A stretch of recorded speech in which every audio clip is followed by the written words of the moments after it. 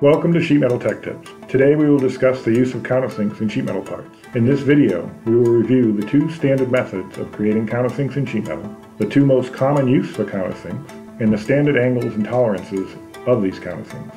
There are two methods of fabricating countersinks in sheet metal parts, forming or cutting. Forming the countersink in the metal is done by using a special tool in a punch press. As this clip shows, the countersink is pressed into the metal in a pre-pierced hole until it is coined to its desired size. Cutting the countersink in sheet metal is a more manual process and takes longer to complete.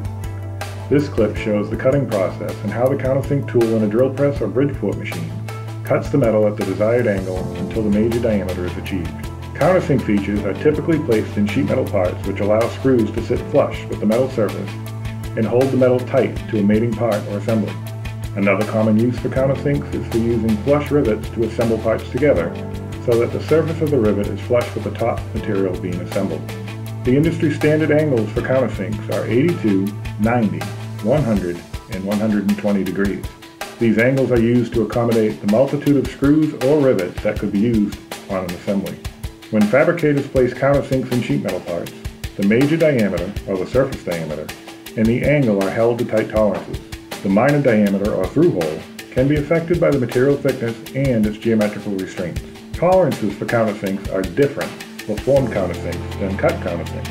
This is due to the effects of material composition, thickness variations on the same sheet, and variations of pressure in a punch press during the punching process.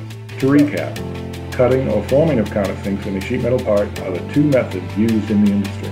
Countersinks are used in sheet metal parts most commonly for screws or rivets to sit flush, with the material surface allowing for stronger assemblies. And finally, holding to common angles and tolerance expectations allows for parts to be manufactured most efficiently with minimal costs and shortened lead times. This concludes our video on countersinks. For more information, please contact our design team.